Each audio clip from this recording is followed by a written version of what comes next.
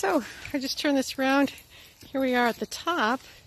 You can see it's gun emplacements actually. And the two dogs. We have a great time. We try to come here on Sundays early. And just get out and have fun. Yeah, there we go. You can kind of see. So there's a little bit of history and a lot of nature.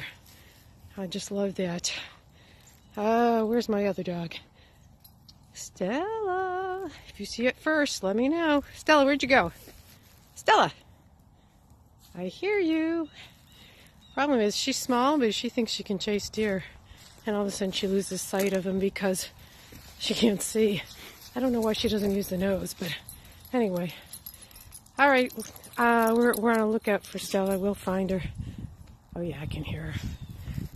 So come on, boy. Let's do it. Come here. Come on, let's go this way. Come here. Let's go this way.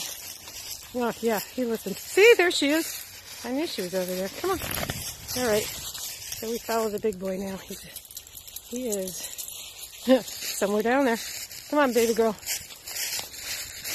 Oh, to have 4 feet instead of 2 would be a really nice thing right now. But that doesn't happen to happen. You gotta take.